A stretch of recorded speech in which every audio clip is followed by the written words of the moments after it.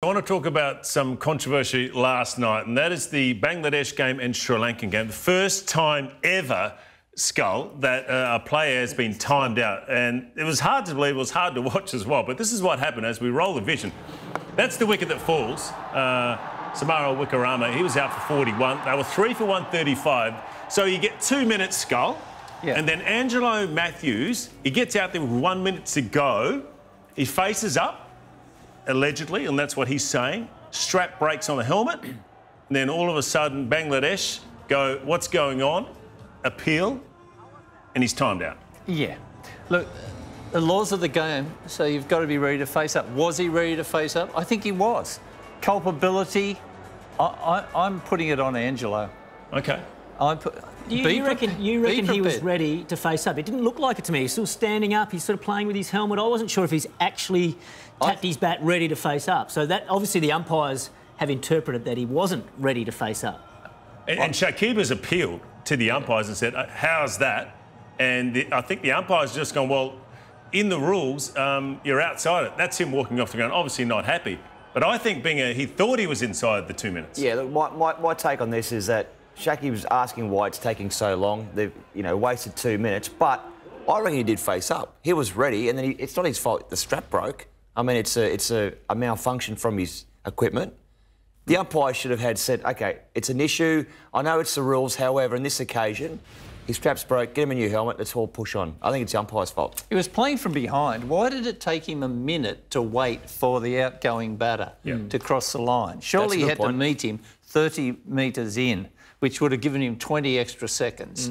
But it's a batsman's game, Skull. You're right. Let's have a look at the quote. This is Angelo Mathews slamming the timed out dismissal. Never seen a team or player stoop so low. It was obviously disgraceful from Shakib, the captain, and Bangladesh. If they want to take wickets like that, there's something wrong drastically. And then within 2 minutes, I was out at the crease. Is what he's saying. My helmet broke. So he was saying he was ready inside the 2 minutes. The umpire saw this. I still had 5 seconds left. I showed my helmet to the umpires and said Bangladesh had appealed. So I asked, where is the common sense? Because the 2 minutes hadn't passed. That's the point. I just think common sense should have prevailed here. It's disappointing. And from a Bangladesh perspective, they've won this amazing World Cup game. We haven't even spoken about the result. All we've been talking about is this incident with Angelo Mathews. So I think it's really disappointing from a Bangladesh perspective. So you do get 2 minutes. You've got to be ready to go. And then, that's what he's saying. He's saying, I was ready to go, but my helmet broke. He did drop the bat to adjust the helmet, so he hadn't shaped up. So I agree with us there.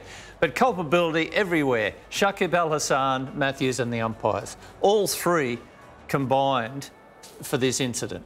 I think the point that you raised, though, it took him a minute to get over that mark. Yes, the batsman was walking off slowly, but get out there, get the energy, go out and face the ball. But if you're Shakib, captain of Bangladesh, are you going to retract your appeal there, or are you happy to say, no, they're the rules, Because I'm not sure I can keep that live appeal. with it? I wouldn't want to be remembered for that. And he's going to be remembered for this now. For the rest of his career, he's going to have to live with that decision that he upheld that appeal. I think he should have withdrawn. And it was a match-defining wicket, wasn't it? Because Angelo Mathews could have got them to an above-par score. He's one of their best players. Umpire should have stepped in my opinion. Yeah. Still plenty to talk about. I'm sure they're going to fire up in Sri Lanka and Bangladesh. All right, this is the points table, boys. Australia in third position on 10 points.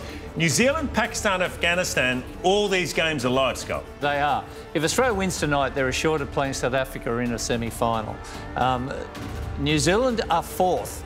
And they're in a position where if they beat Sri Lanka in a couple of days' time, convincingly, they'll lock up fourth, you'd think. Yeah. But if they get beaten or only win narrowly, Pakistan, one slot below them, has to win convincingly against England and they can sneak past them. But that's assuming that Afghanistan lose tonight and then lose against South Africa. If Afghanistan was to beat Australia tonight and beat South Africa against all the odds, they can jump everybody and make a fall. What a story that'd be. Be a great story, no doubt about it. So New Zealand, they play ahead of Pakistan. So Pakistan will know what they need to do to get that net run rate up us. That's a big advantage for Pakistan, knowing what they need to do. So New Zealand are in that sort of precarious position. Yes, they've got to win, but do they go really hard and try and win as big as possible and risk losing the game? But Pakistan will know exactly that how big or small the win needs to be, and so that's definitely an advantage. But if New Zealand take care of business, then it's going to be very difficult for Pakistan. What about that guy there, Virat Kohli, sits up the top, 289 matches, 4900s, as you said, Binger. Is he the best ever ODI player? Well, he's at the top, isn't he? I mean, it's hard because different eras. I love what he said in the press conference afterwards that, here's me sitting equal with my hero growing up, Sachin Tendulkar. It's a lovely, note to Sachin Tendulkar because he is a superstar. But Kohli, he's got to be close, doesn't he? Amazing how many less games he's played than Sachin Tendulkar to equal the number of hundreds. Now, I agree with you. You can't really judge different eras because the rules are slightly different, with the field restrictions and things like that. But that record is... It says it all. Mate, Davey Warner's down there, 157-22 matches. Yeah, it's incredible. That's a great record as well, Skull. Yeah, it is indeed. And when you look at Kohli, what he's done chasing as well, that's why he's such a weapon. But if you get under par, he runs you down. Virat. Yeah. And he's still fit.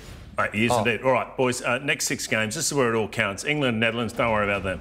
New Zealand, Sri Lanka, that is a big game. New Zealand need to win to get into the semi-finals. South Africa already there. Australia and Bangladesh.